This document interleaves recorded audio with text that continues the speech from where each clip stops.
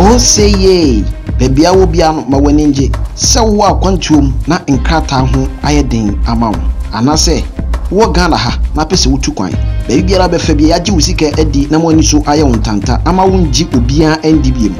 Ana say wonsa no adwuma na pese wo kwa abochire kwa ye adwuma na nso hu baby a wonfa. Mese wo se fe number ye gu screen so. Yodo be kwa koduru ni ama wo adwuma aye tieme. Yodo be kwa koduru with working permit. A obeye adwuma abraboni bia enka wo. Country bia be so wo koso bia no. Wo dia no so be first ana ma we.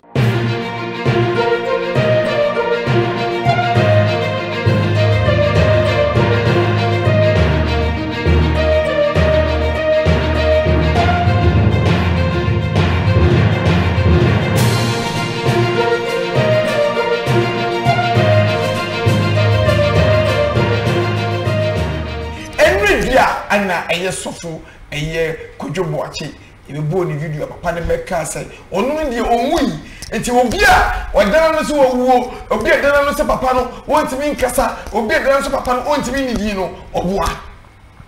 papa ba monti na bechichim se osoro no possible odi egwegwemi na wotiba bi eye tibre na ka ho edro no so no odi eye fufuo papa wo se no ho den bibia ha no papa na transe kasa eno me bo ni video ha the body video no obi no no ma otimi hu se papa no ebe yare se ni yare se ene ne yare na ekọ na ho yi ba bonti ya oba ya so muboa papa ne no a betra se kasa no ye hwe papa no se die na osi etiefa obetima ka point blank se papa no ono an kasa no ne nsa a enya dwuma eye ne nsa obonkum enya dwuma ne sabonkum enya dwuma papa ye to na ne sabonkum nda ne ho na ni sani fani no nsuo na we say pa otimi se na ni na chia a little bit o hwe se pa na ba cross on kan ho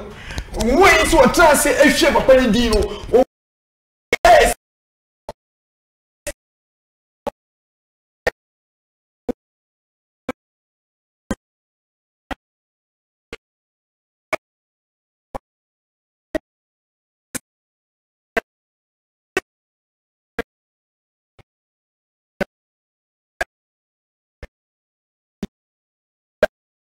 ede na kwa koyi bibi tse ebia eye fufu ya wa na pachikiti tse bia bia huo papochem se papa ne ni sintutu but enya nye se papa ne sintutu nti otime wi nchemwe ne momu so man bibi tse kubeke ka obitwa o se so ko man eye atwewa otime wi ne momu man krukru obitwa o so chemu hu ni se papa nzuru tse tuwa na tane na shanon ne na ne sheno yakudi nti asema e wo hi e kan ya oni che eye papa no se papa no nsamunkum enya djuma no gini say yare friend SHOK stroke anache no le na bitoso first out so from Tony Kwadwo Boakye ni videos wa ho na waka me but enne video am de baaye no wonim ye waka Yesu ageme Nyankopon ageme Nyame asame yade Yesu asame yade hwe wiase obi enkumu da kro the time come one kasa be faduro anomawu the time come one kasa be akotonwa homa be se ho akonfo Ghana hala yetene so but wa hwe ya wunkum samosha ya time wo sofo Anthony Kwadwo Boakye tena konwa mu ano wo kasa no ne nsa right na ye adwuma left no na ye adwuma left no na ye adwuma left no na ye adwuma na ewiase ade ba akopani mahu se ewiase mpanimfo se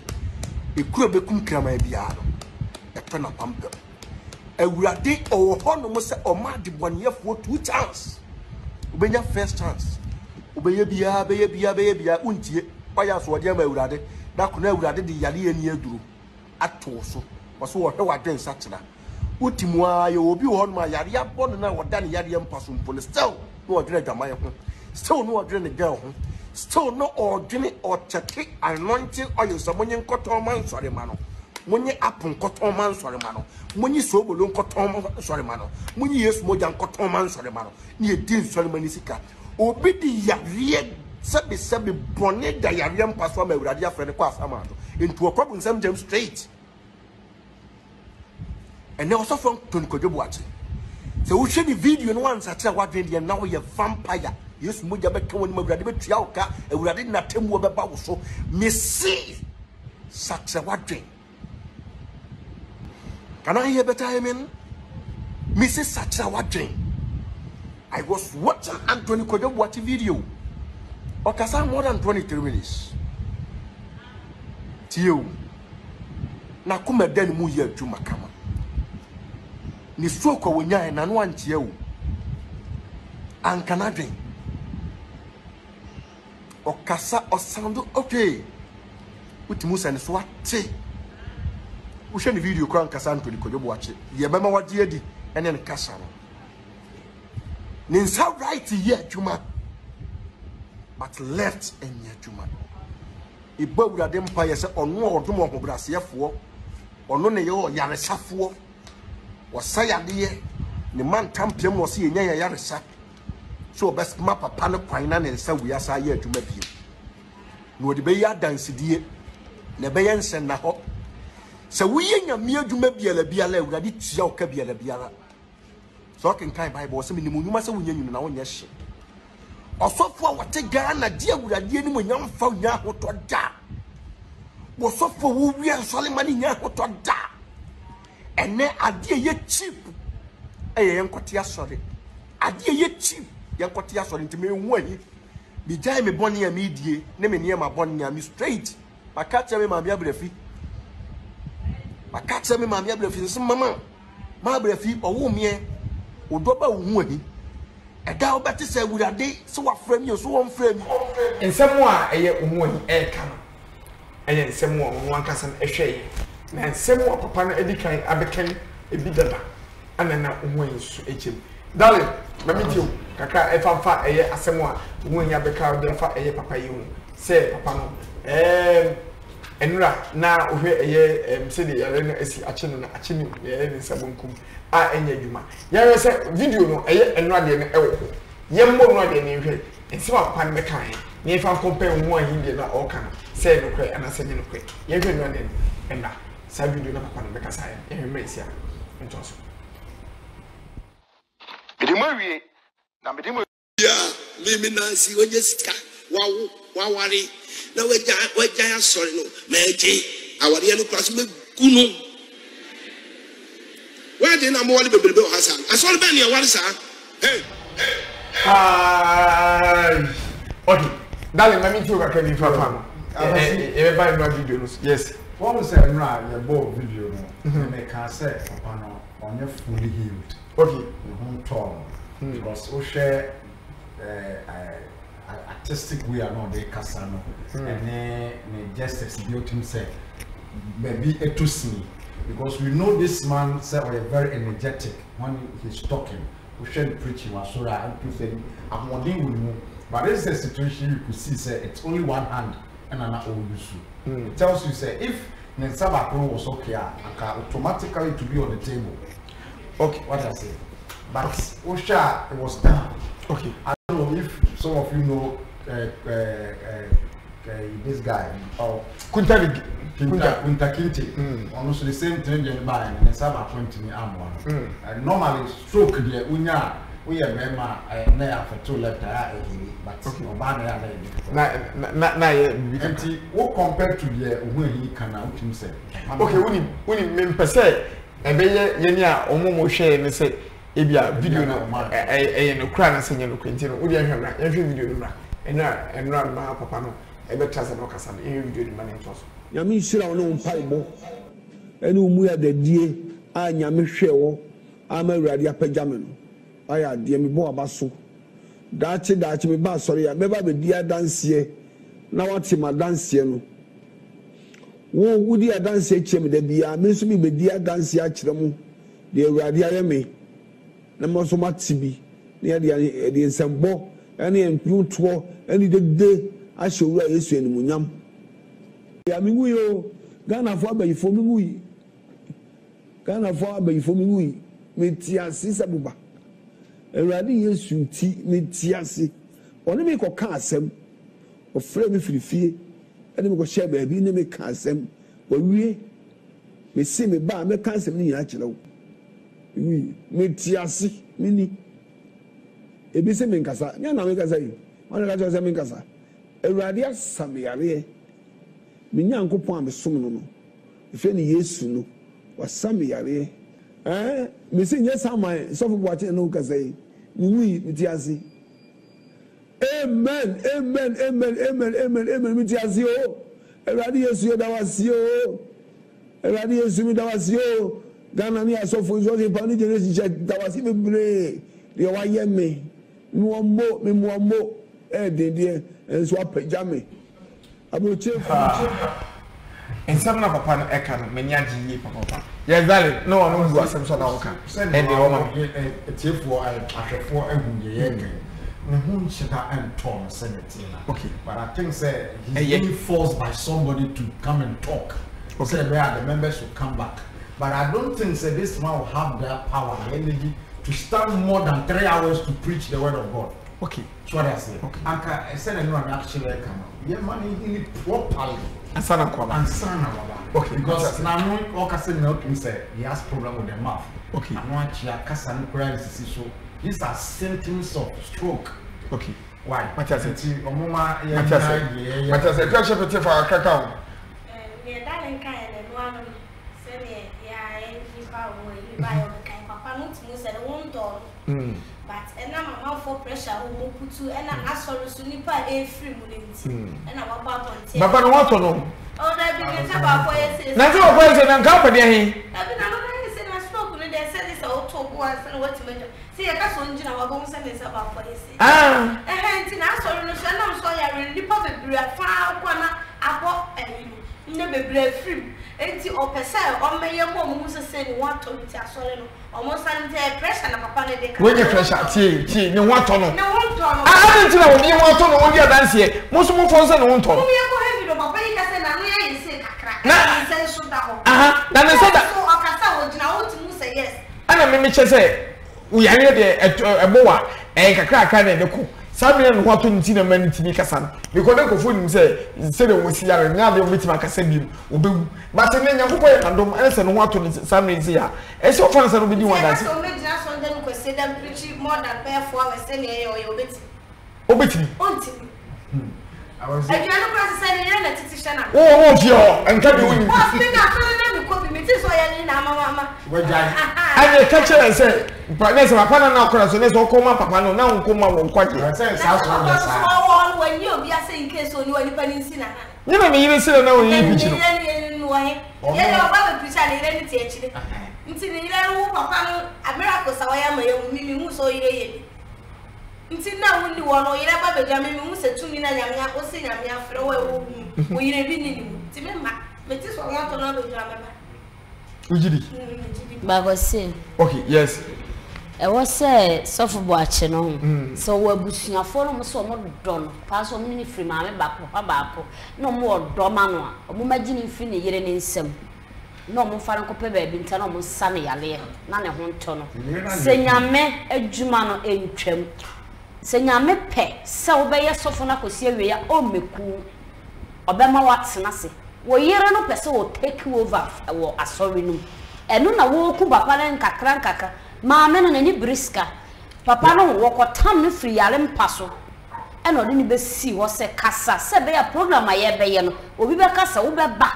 enti mefa so ababi maame eya mo enti na meka no ko wale wo ba bone a wo bre yale enketenkete ne bo enti maame mesrew papa no de obenya aye no wamfa bi ankame wanje amfriwinse wo de se ni nyina na wo papa na ja papa no ma na busuafo e ja se wo be kom busuafo ko be hwe na maame wo ma mmulam because be so wo we no yes be so wo we no fa da bi eja pade e be ja wako papa na wo mu se wa be ye bi wo be bia so no wa be walo what ya se mika se ne man ketenkete e bia wo ye ne ade papa ne ma wo mu ye se wo de wo ne ne ntena bie wa enkampo no fa ne ma na busuafo papa na bia nyankopon po pese wo kire no niema enti wa yale no ode ne hia be ko de me ma no hwe ma ne ko na busua se ne ho to no na se ye nya na frɛ na obesa apagya biem ne yire na eku papa no me sew ade na Sheila kan se mi se ma ne yesa me sew hwe ye nyesa se me na papa we ye me papa ho me kai me dem se papa we me firi ne fie kura ho ka de me ye no kanye because me mo ba bon sa ma me fa me papa emetete ni because sika ni bre wo a wo papa na sori bia me tufu ne start ne jai papa ne ho nton Sheila me so Sheila start ne jai papa ne enya me pa enya me pa Sheila obi o enya me pa ne ba ton na wo enya me sorry me do me say o po me pa sorry go papa ne ho nton o jai na no nton na papa ne ho nton me sa papa we ho nton e ho nya se asori obi akọ because asori ne sikanti ama ne yire nya ni brepese o papa papa iti wa wo kasa nyina wo horo so papa wo sanka wo ahode a papa nko be so le turi na fa wo turi nsafa Ghana fo e manwo ma anya se ba wo tim se ade ne oh naka wo hu re so le bia asa ko jai sa ade na busu afọ me se wa ye mbo ne kula na ma dwa no kula me se this is the time munya nyame adwuma munya makoma papa na mo hwa ma ade na papa na nyame wo ne pa de ne ye anya biasa na asoro kwa na ye hunu se ya aza anya biara wa boa nkrofo da wa ji nkrofo mo mako ye fani se ni diem what ya say entiri mesra mo maame ja papa ne nyina se nipa onyamba asase so onye nyina ye bia ja no nko le bebe ja se wu pia no ada o ye se wo sori ode ne ba boys so mu e no di besi akonya ne mra papa nse na honama e no be go sabi on fanjame wo me wo ye Ghana for be for me wo ye ni nyina ya tro ma na so onka papa o ko onkai Ghana for be for na ye no agonkai eti munjai oh awu pejana za tede se wo no me ni wo kwa da ni pani wo Sheila dabi jai ya ma ye ni ana ho a e ma na ye ko wale wo mo e me ma wale wo mo de wo ko pesika no e ya na ni bresa wo ma na fa because say wo say papa ya wo dai won tinti e wo so take over minim so fo ma me bia wo kunu afa na sorry na nyame ntu ya ne ka no wo wura soro na wo tehwe na no we yiye na won timi ansia ba me mondi one day me kwa hwe sa video na ba ne abo because ya mo na koka we ka say e bia na sa papa wo sua de beto no nti se wo de obeda ya dai na bibia tuntwa na se mo ba ye se ye be ye program na nkrofo mleti mo ko fa papa no program no ma se program no on masie woni ho asa wo hwana sa wo besu nyame dia asori no se asori dan na se nyame tira ba dia betimi aba sa papa nti dia papa no program no timi ma because ni hunya den me na yese me de na wura sunsu me bom pa ye kase se bu bainfo kora wo piepia papa no me yi na free honom ansana e de se ye na ye obofo ba ko amoko a friend say mesremu eye mu amukọ eye sa asori mu sori amukọ asori amukọ akoto hwa o amukọ akoto ne koto ne papa ni no no efese ne yiri ene ye asori ne yiri na ye asori ko ne koto hospital no na yare no nya Sheila wo de sem so wonim se ni wudi na wudi ni bia na ntie de ni beka enti wonim se sika manti na opiapia papa ndi ni besi wo papa na busuafo mpiepia papa ni besi wo da because wo odo e wo humoblo ma no ba ma no wo se bedu me masa mani tua bia meka minim dia meka minim ma ni bia wo da wale obi a pone mo ma na pone manyina na papa ni slow ku chi no afa no hwehwe ne masa atam ne ma no tiri ba ye den ejo wo hu papa ne mobo mama come Facebook live no so obetimi e de comment e de aba live no so abetimi akenka e de ma kejesi mama subinti o diso de FM wey e fe na Agradaa so was say good morning of Akwes media if I come and see my husband ex-girlfriend okay having fun I will just wait for okay was we no but to say ono ankasa ne ekun ene oba for eda paso a oto won ka hwe obetranse no odo mudi owiese pana no ka chi nkuru se owi amenko na odu hwe no ono ankasa edwale ho edi aman na bibia etiba kamade aman we so say bright kankam was I love this program too much big Akwes keep it up okay anyway so say good morning I do so ke mami so ntiu I was on say empanifo so to bo boda ho a esabo ochi okay so fo boache one na yere president so maku mu Ghana ha o mpa ebo mu alentia omu prayer towers no omu prayer towers different be 10 Sheila aka obai won se mi prayer towers di no bo ebo mpa e be de ku Sheila wo o ma de omu ya no e na ke ekunu kunu na mu ntono bia na de mpa buku no what you say esi dela so maku mu Ghana ha no enye izi unso maku be 1000 onyawe Oka ubo mu dia bo so mu dia ewade kuno na gepo no mu no na onu hwe oba no na no wo ya fucking so mu bwache ide no na no wo ya na apiepia so fu bwache ama so fu bwache so ano ya because oh maje e di asotwe bropa me wa ba ma sori ya me ma oba no maje meku akola no wa ba ma sori ya unye ska no na jima de onyame wo se wu ne nsa no ona de ma waje nsa do fa waje mpa waje